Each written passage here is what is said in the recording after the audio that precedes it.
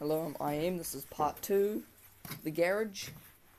This is a welder for the gas container, lawnmower and electric weed eater. Got a petrol one here.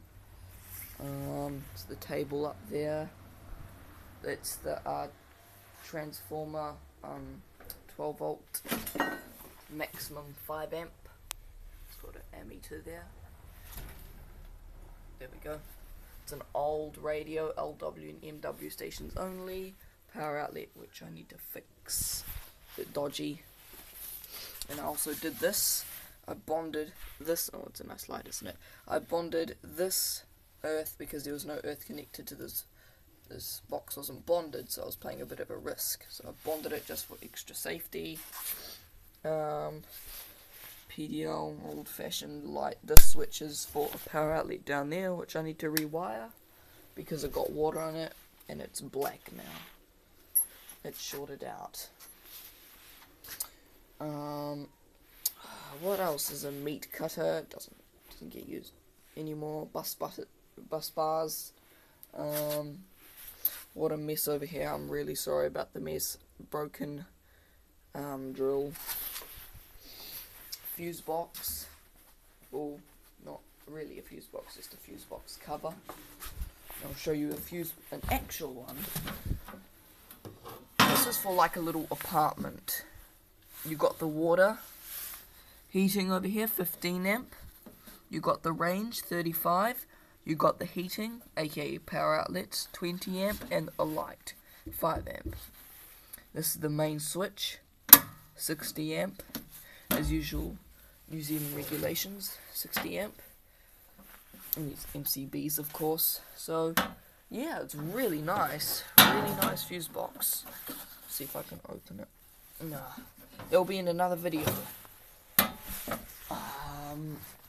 It's a bike up there. Plug over here. This is what I did over here for my garage door. Positive, negative. For here, you just press that red button. Oh.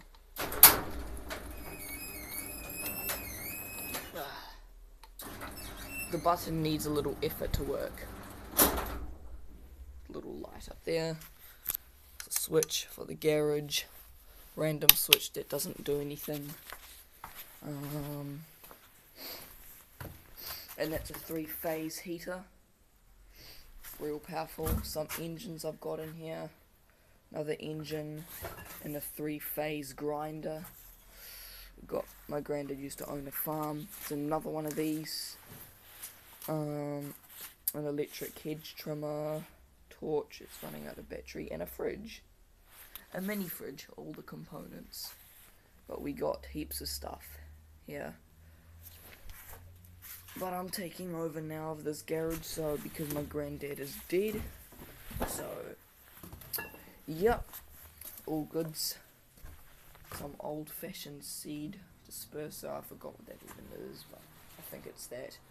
A random frying pan. Like I said, I'm really sorry for all this mess. And, yes, I wonder what else. Another fluorescent light fitting. My granddad used to be an electrician. Another fluoro fitting down there. A little projector. Just right there. A power outlet I installed myself. Looped it from that one. What else? Sorry for the sniffles, it's just getting a bit cold. A saddle. Old-fashioned power outlets. PDL. 60s version, I think. 70s. Doesn't really matter. Oh, yes. This used to be an old pool pump adapter, but what I did to now is I put some screws through there and I attached it. So I can just use this as a mini extension cord. Heavy duty 10 amp, that's what the plug rating is, but I usually I usually get around 10 amps, but it doesn't really matter what the plug says, it's the wiring. But doing 30 amps on a 10 amp plug, it's not too good. They kind of crack. Like my grandfather had on his farm, his plugs were cracked over his overload. Another 150 watt bulb. Heaps of old-fashioned plugs and switches. There's a stove plug, also stove switch, and a old plug. Of course, I'm not in Australia, I'm in New Zealand, so that's why the plugs are those shaped. And down there is heaps of disgusting water. And a jack. Bug zappers just down there, fluoro bug attractors. They just zap them, I think, but I don't want to put my finger there. Not sure if they do zap them, but anyway, more tools up there, little air pump just there. Wiring cable and that stuff up there. A barbecue, all that junk's on top of that little barbecue there. Another light fitting, saw, drill bits, power plugs, switches. Like I told you, Granddad's an electrician, or was an electrician. And until next time, thank you for watching.